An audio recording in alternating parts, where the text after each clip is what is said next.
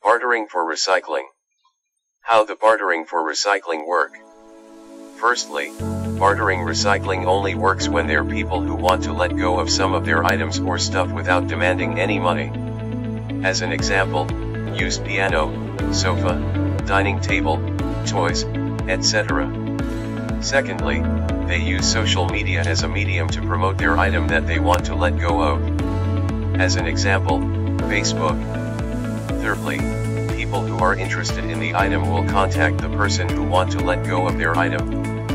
Fourthly, the uniqueness of this bartering system, the person who is interested in the item only can get the item if he or she has done a recycling act.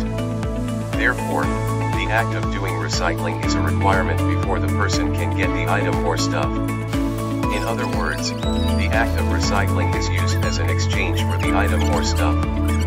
But the person must send a proof for doing such an act, such as by sending a picture of him or her going to the recycling center to recycle their waste.